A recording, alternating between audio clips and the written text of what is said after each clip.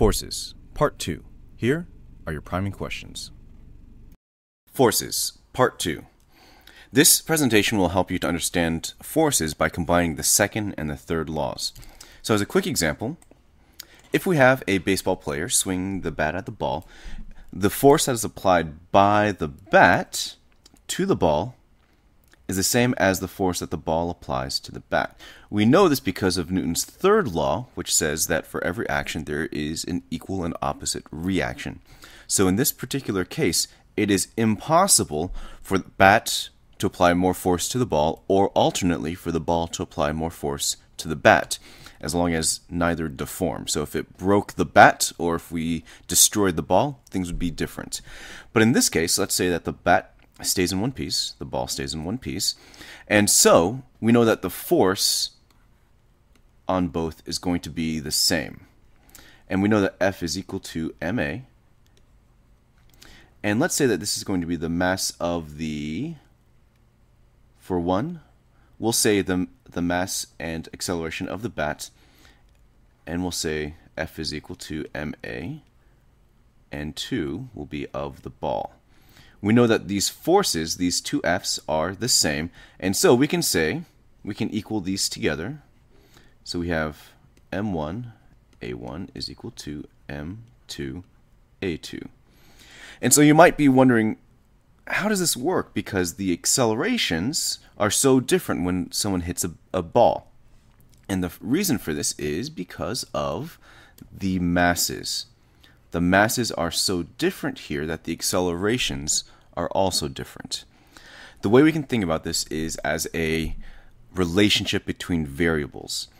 If the force remains the constant, if we were to increase the mass, that means that the acceleration must decrease.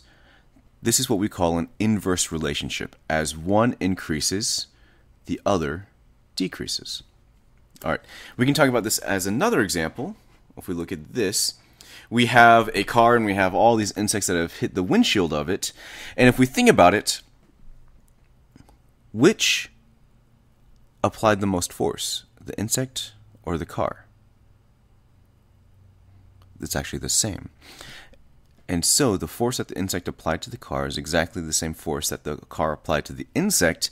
The reason why you don't feel it when an insect hits your car is because of the increase or the change or the difference in the mass of the car compared to the mass of the insect. And so the car, with you in it, will have a much smaller acceleration because of the large mass, and the insect will have a very large acceleration because of such a small mass. Now, for forces, you want to become very familiar with how to draw what we call free body diagrams, or FBDs. And they simply represent whatever object or objects you're looking at, and we draw vectors, these arrows, of forces going in whatever direction the force is applied. So if we look at this first example, we have a person on a sled, and what we always need to add first is the gravitational force, and this is going to be the force that is going downward. This is often called your weight. And so the gravitational force will be going down, and if you are on a sled and you are on the ground, you are not accelerating into the ground or into the earth, to the center of the earth. The ground is pushing back up on you. And that force of the surface pushing up on you is what we call the normal force. And if you are not accelerating up or accelerating down, we can say that our gravitational force and the normal force in this case are equal. So we'll just say for this example that the gravitational force and the normal force are both 20 newtons. If these forces were different, then this object, or you, would be accelerating in one direction or the other. But right now, since both of them are equal, we are in equilibrium. We're not accelerating in one direction or the other. We're standing still in this particular case. The main thing, though, is that we are not accelerating, which could mean that we're going at a constant velocity. But we'll talk more about that later. Here are some examples of other free body diagrams, and you can see that they are all just boxes that you draw, and then as you read a problem, you start applying vectors onto it, and then from those vectors, you can figure out what the net force is. That's going to be the total force acting on it, or in these cases, if you know the net force, you can find specific vectors. So if we look at this first one, if we're told for this free body diagram that we have a weight or gravitational vector of 200 newtons and we have an applied vector of 50 newtons to the right, yet our net force, our F net, is 0 newtons, what that tells us is that we have opposing forces that equal the forces that we are already given. So if we have our gravitational force of 200 newtons here, we know that our normal force, if our net force is 0, we know that our normal force, B, is going to be equal to 200 newtons as well. And if we have a force applied 50 newtons to the right, and our net force is 0 newtons, we also know that our A vector is also 50 newtons. For the next one, if we look at this, we only have 2 vectors now, and the first one is given to us. Our gravitational vector is 200 newtons again, yet we're told that our net force is 900 newtons up. This would be like a string or rope that is attached to you and pulling you up.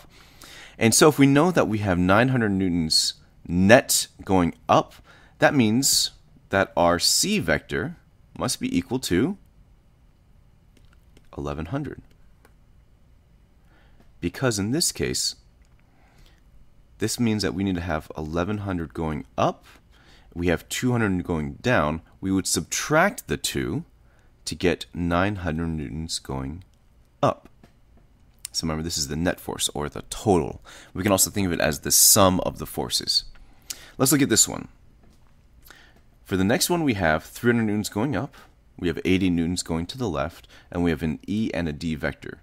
We're told that we have a net force, but it is only 60 newtons going left, which means that we don't have a net force in the vertical, which tells us that our E vector is going to be equal to 300 newtons. That's going to be our weight.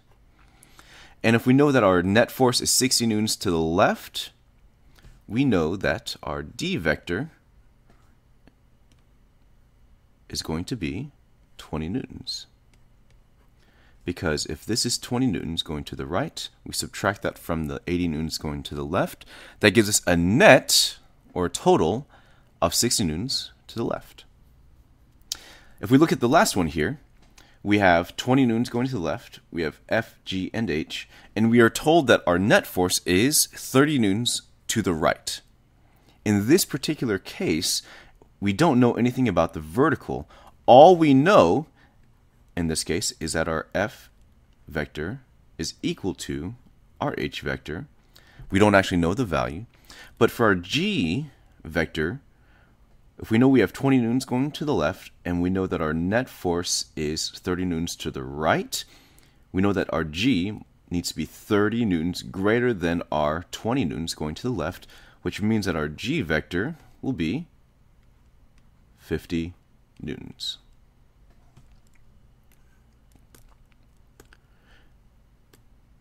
For this last slide, I want to quickly show you some things, and this is going to take air resistance into account, but it is so that you can see the differences in the net force and the accelerations as the forces begin to equalize and as we change those things. So if we look at this parachuter, at first there's only the gravitational force going down, and so it has a very high acceleration going down, and we'll wait for it to restart.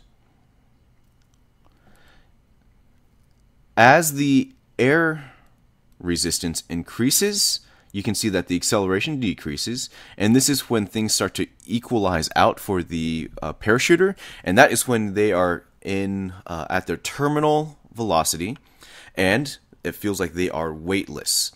Once the parachuter opens up his parachute, what you'll notice is that the air resistance increases, and the acceleration is actually pointed upwards. This is how the parachuter actually slows down.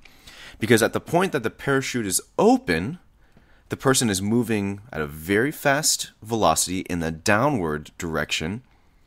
The parachute slows the person down, by applying a force going up using air resistance, so that the person is actually accelerated upwards, which you can think of as a deceleration because the person was going downwards.